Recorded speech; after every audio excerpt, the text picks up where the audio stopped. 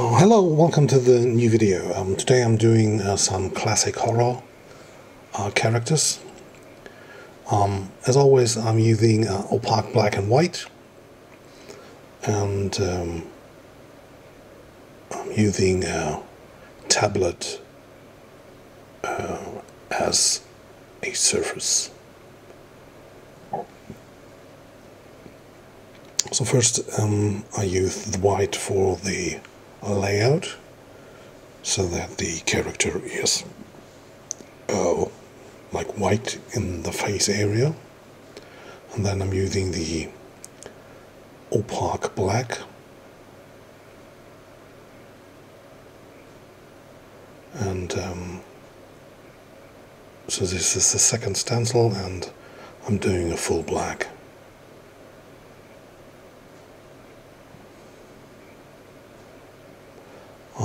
For preparation, I used a grinding pad and some silicone remover, and I put a sticker over the camera,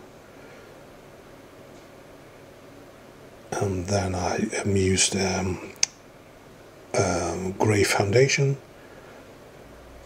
and afterwards a black one base coat, and then I can paint.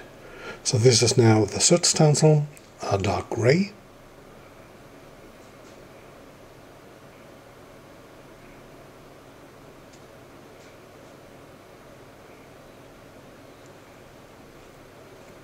And then there are two other stencils for the face area. And each step you try to go a little bit lighter.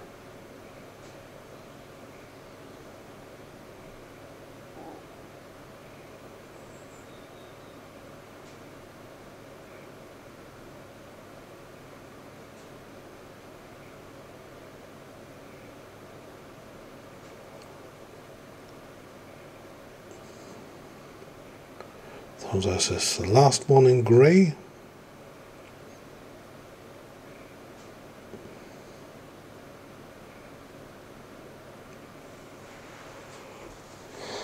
And now there are two white steps.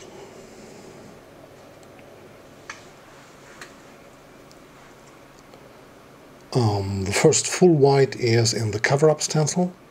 So if you look for the outline of the picture, you can have the perfect match for this stencil. So it doesn't happen that you have like the reflection of the eye not in the right place. So here are two stencils for a window.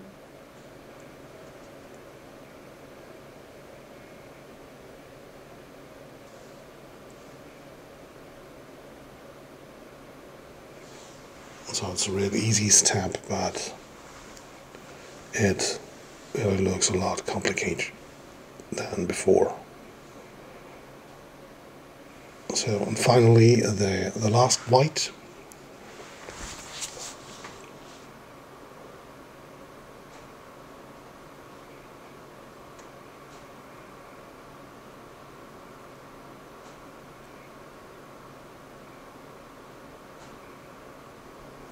And there try to use less opacity, so try to use like 20-30% white. You can always put the stencil back on there and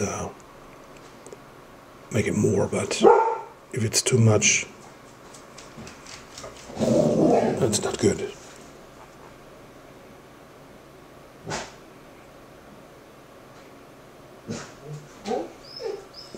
So this is the first one. Hope you enjoyed. Bye.